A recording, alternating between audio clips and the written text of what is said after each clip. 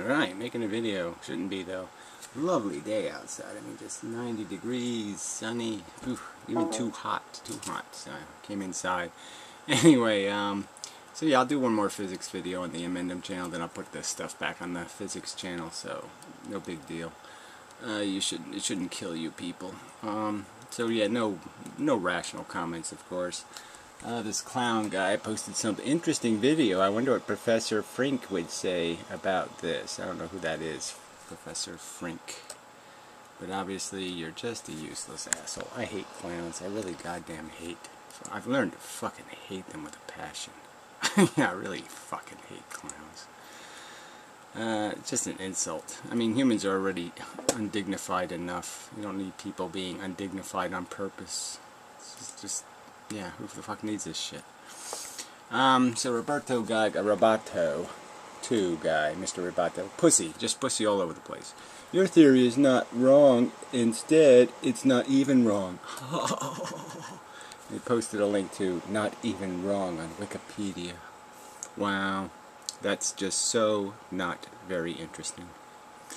It's not an argument, pussy. Pussy, pussy, pussy, pussy. Yeah, I'm gonna destroy your little god of the quantum, the little fairy of your time travel and your little magical whatever, you know, bullshit space, your hyperspace, yeah, all that shit, all that Star Trek shit's going right down the crapper. The fucking universe has no goddamn hope, alright? Because it's losing photons every fucking goddamn day, and it's just leaking gas, leaking oil, you could say. And, yeah, it's all doomed. Ha ha ha ha ha. I'll demonstrate it to you pussies. Alright, anyway. I wrote my diploma thesis on the mathematical description, I don't know, the mathematical description, I mean, there's only one, of mobile communication channels based on measurement campaigns we did. Measurement campaigns, hyphenated. I don't know. Cool. Who cares? Oh yeah, that's right. I don't care. So what? You're an authority on what? Physics then? Oh, I don't think so. You should call those who disagree. You shouldn't call those who disagree with you assholes. I'm not calling people who disagree with me assholes. I'm calling people who slander me assholes. And that's all you fuckheads do. You don't make a goddamn fucking argument. You just throw fucking insults, you fucking cunts. And then I'll throw them right back in your fucking goddamn cunty face, you pompous prick. Okay, you haven't disproven anything, you haven't argued anything, okay? It's not about disagreeing, it's about disagreeing with an argument. And you're not making an argument, you're making the argument from, somebody else says so, Feynman says so. Yeah, well, Feynman was wrong. And he was wrong for a really dumb fucking reason. I mean, you know, I'm sorry, but he'd be rolling in his grave when he figures out how dumb his reasoning was. Anyway. Then you would have a chance for feedback. Yeah, that's just a cop-out, pussy. Okay, if you can't take this much heat, okay, then you don't belong in any kitchen on goddamn fucking earth. Alright? This is it. What? Somebody called you an asshole and you can't take it? You're that big a fucking goddamn pussy? And then you're gonna walk around talking about what diplomas you goddamn fucking have, you little cunt? If you're gonna wave your fucking diploma, then you ought to have a little bit more fucking goddamn fireproof than goddamn I can't, you know, he called me an asshole, I gotta go run to mommy's pussy and try to climb my way back in. Me, pussy! God. Anyway. Also, you should at least know what phenomenon led to our current understanding of the world. What phenomenon would that be? The phenomenon was, let's make a celebrity out of Einstein. That's what the phenomenon apparently was. Okay, we were just desperate for a hero, and so they decided to turn Einstein into one. Look, the E equals MC squared thing, okay, bingo. It was about time somebody said what was obvious. Somebody that had already been proven for 100 fucking years. And it's about time somebody had said it out loud. You know, that matter is energy. But they should have said it clearer. Is, with a big is, not just equals, is energy. Also, blah, blah, blah, blah, blah, blah, blah. Right now, your ideas are not worth the time of a true scientist. Well, that's why I said right in the very video you're commenting on that fuck them, okay? They don't have to worry about my ideas. I'll pay them fucking money. What's their price? $2,000, $3,000, $5,000? I'll go up to $5,000 fucking dollars for a name brand goddamn talking head on physics, okay? To put his integrity on the line, look at what I'm saying and disprove it, okay?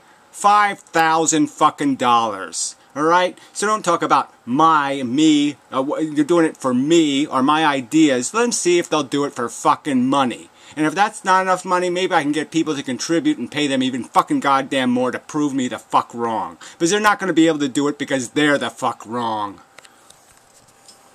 And you're the fuck wrong. Yeah.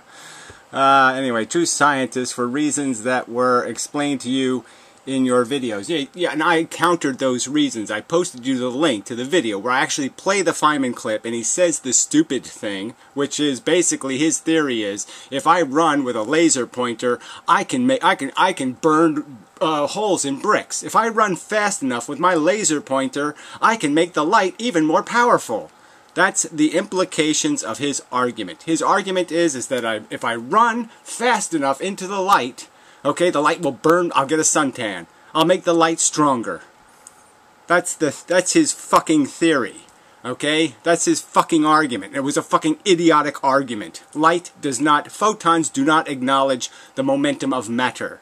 The only momentum they give a fuck about is the momentum of other fucking photons. That's the game we're in. Okay? It's a photon game.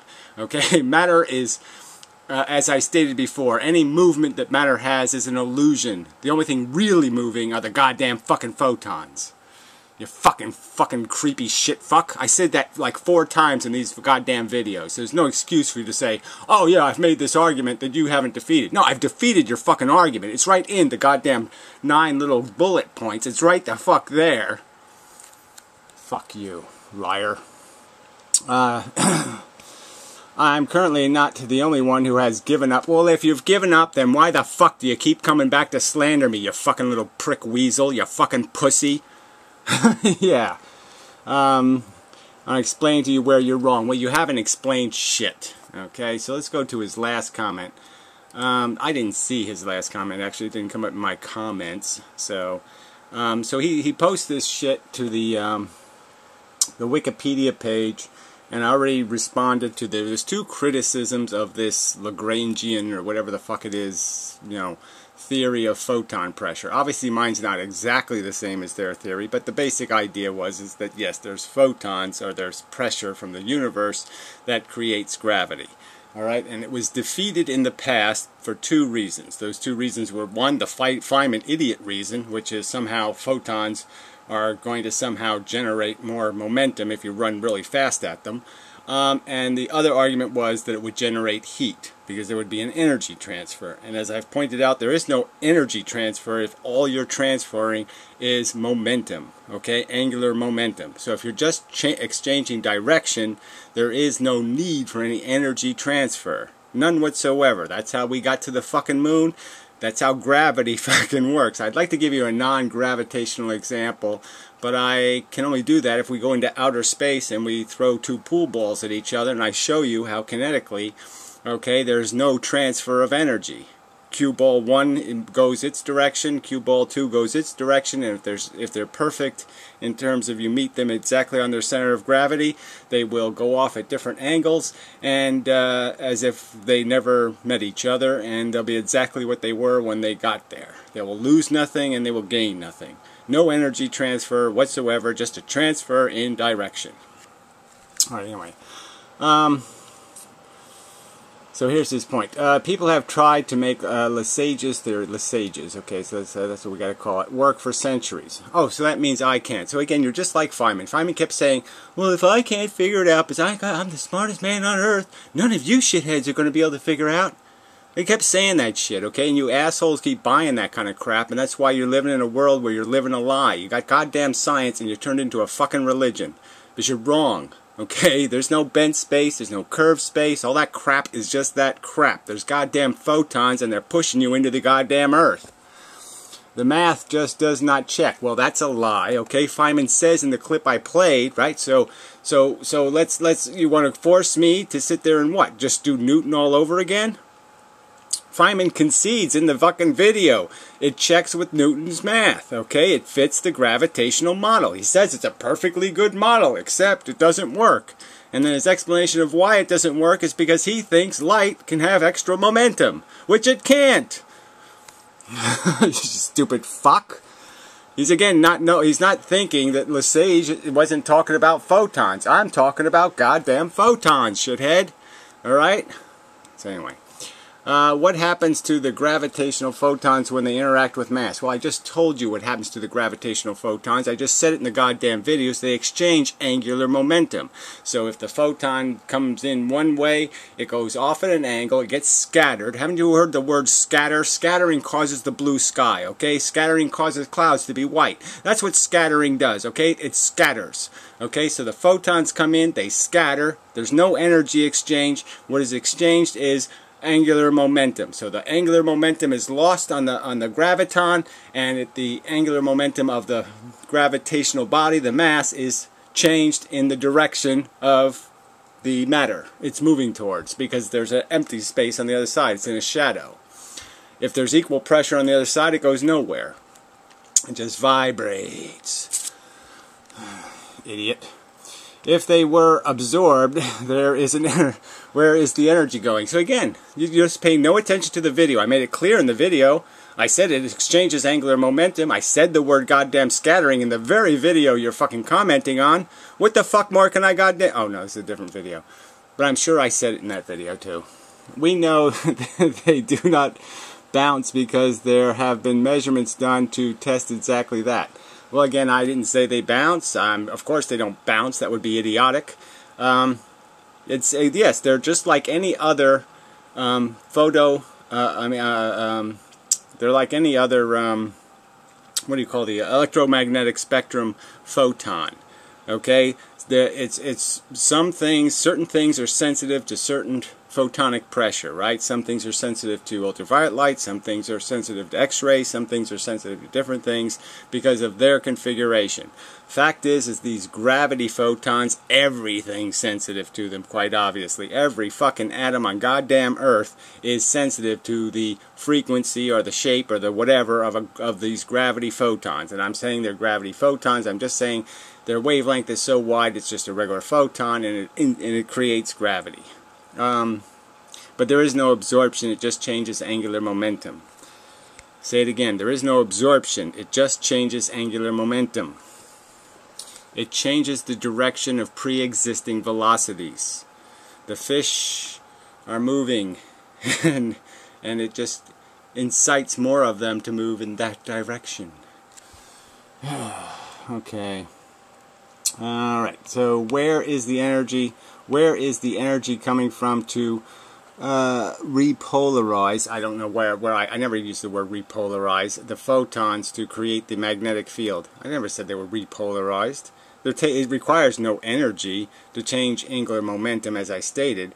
And the fact that you can switch something from this to this does not require the absorption of any energy. We change the polarization of photons all the time without involving any energy transfers. You don't need to transfer energy to change polarization. So you can change the configuration of a photon without any energy exchange. It's just a truth, it's a fact. You're wrong. They are neither absorb nor bounce. Well, again, yes, that's right. They interact, they exchange angular momentum, and they leave. How is it that mechanism similar to your gravitational model? How is that mechanism similar to your gravitational model? I don't need to. I'm just saying that the the idea of magnetism is it's the fact of the photonic pressure that's causing the movement of the magnets. Okay, the magnets wouldn't move towards each other except for the photonic pressure, and the photonic pressure is doubled or magnified by the fact that there are these two kinds of photons, and one pole is sensitive to, and one kind the other pole is sensitive to, and they create the exact thing the other side is sensitive to. So one kind goes right through them, the other kind they convert into the kind the other kind is sensitive to, so they create double attraction and double repulsion. the possibility of repulsion. Anyway, look, I made a video on the magnetism thing. If you don't understand it, then ask some kind of direct question on that subject, on that video. But this is just bullshit. So anyway, you're a fucking retard. Ooh, here's another comment I hadn't seen. Yeah, cool. I was thinking about postulate number 5. Well, I've changed them. Because energy is quantized, there is not even a theoretical possibility to measure particles without affecting them, of course. The idea that they have absolute position and momentum remains an idea that is useless.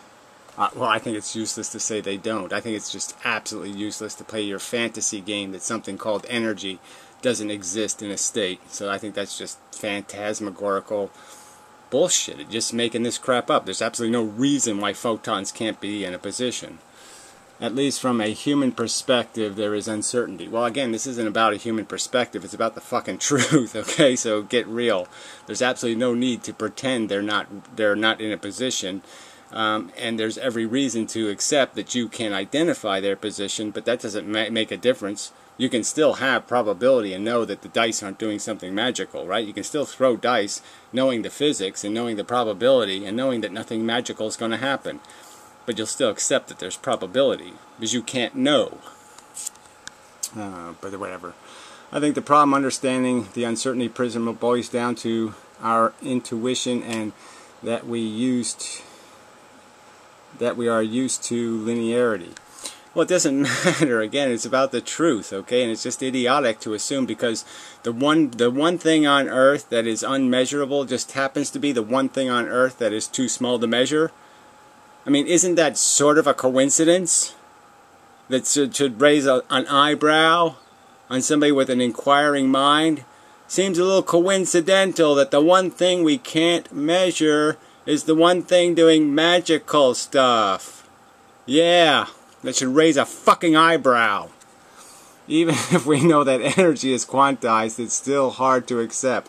Well, for you it's hard. For me it's really easy. I get the idea. It's all fucking goddamn photons moving the speed of light. They get it caught up in swirly-dirly patterns and we call that matter. Yeah, that all makes sense to me. A little voice inside says maybe there is something smaller. Well, my voices aren't saying that and they don't give a fuck one way or the other. The point is what is our reality? Our reality is we evolved. We evolved out of matter and we evolved out of matter because matter gets caught up in squirrely little patterns that turn into big giant squirrely patterns. Perhaps we could create half a quanta and finally pinpoint those particles. Well, again, I don't need to cut a photon in half, but good luck with that, buddy. I don't see any goddamn point in it. It doesn't have anything to do with anything I'm talking about or anything I give a fuck about, so whatever. But we can't because it's against the laws of nature. Well, I don't know if it's against the goddamn law, but I just don't think you're ever going to make a knife sharp enough to cut a photon in half, so fuck it. Therefore, it's a waste of time and even a dream about full certainty. Well, I think we have enough certainty. The point isn't about whether we have certainty. The point is whether we have a right theory.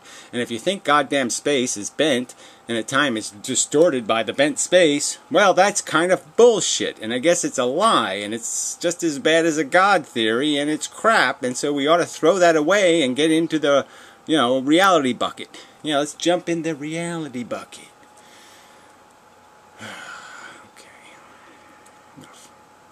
So yeah, I already did this superconductor cover. We read these shit comments.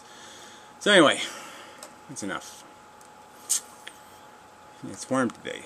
Reptiles talk faster on hot days. Reptilian.